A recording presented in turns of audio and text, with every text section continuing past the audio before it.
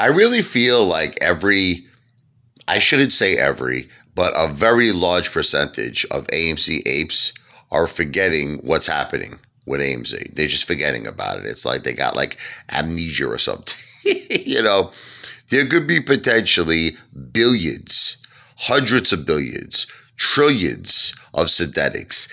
Ape is nothing. Ape is ape. What they issue? The same about the shares, 513 million. Okay, because everyone's making it seem like, oh, that's it. Forget about the synthetics. And what are you talking about? Forget about the synthetics.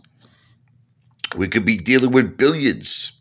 Okay, remember Al from Boston? Remember how he called it? He was like, we're going to see the MOASS.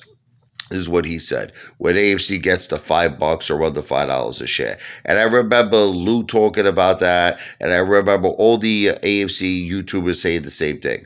They were like, New York Angelo, remember? AMC to $5 a share. All good. All good. Then AMC to 20,000 a share. Da. It's like they're all saying this, right? But now it's like for some reason, there's this whole very pessimistic, negative attitude on AMC going lower. I hope AMC goes lower. Because you got to understand, that could be the ticket to ride. That could be what makes the shorts close. And what do you think? Ape is going to really cover all the synthetics? Stop that BS. Stop it. Stop it. Come on. Listen to me. Nothing's changed. The only thing is that in my mind with Ape is that it's a bonus. I'm looking at Ape.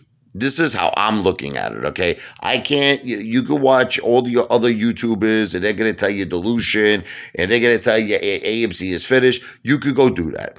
Here's how the Apefather feels. I'm not a financial planner. I don't give financial advice. I'm an entertainer. But here's the thing. I am completely separating AMC and Ape. I'm not putting them together in my mind. It's like, when you work a job, okay, and then at Christmas time, you get your bonus check. So it's nothing to do with your regular salary. You get your salary, you work, Christmas time, here's your bonus check. That's what Ape is to me. It's like a Christmas bonus. I'm just focusing solely on AMC. If it goes down, that might be the ticket now for the shorts to say, you know what, let's cover. Let's close the Now, I understand what you're going to say, but now we have half our shares. Well, no one's saying you can't buy the dip, right? No one's saying you can't load up the boat. That's your prerogative, like Bobby Brown would say. That's your prerogative, okay? I can't tell you to do that. It's smart to do that, but I can't tell you to do that. You got to do what's best for you. But the thing is, look, we've all said it before. You don't need to have a tremendous amount of shares when we have the MOASS, right? I mean, even if you had 500 shares of AMC or 1,000 shares of AMC, this thing goes to Pluto, you're a millionaire. You understand? You're rich, okay? So even if your shares, they were cut in half, don't think that way. You can build it up again, slowly but surely. You can buy the dip. And another thing that you have to understand is this, okay? You don't, like I said, I don't want to be redundant. I don't want to repeat myself. But just do the math in your head. I mean, I still have a very large amount of AMC shares, even though I have, now with Ape took away half of my AMC shares. I still have a lot of AMC shares. I'm not worried about it at all. I'm not concerned about it at all. And I'm going to add to it, but that's just me. You got to do what's best for you.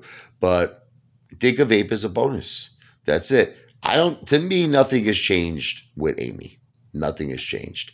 If anything, we're getting closer to the MOASS. Let it go down. I don't care. I don't care if it goes down, because you know what? At some point, the shorts are going to be closed. And I hold until the shorts are closed. Bottom line. That's just me.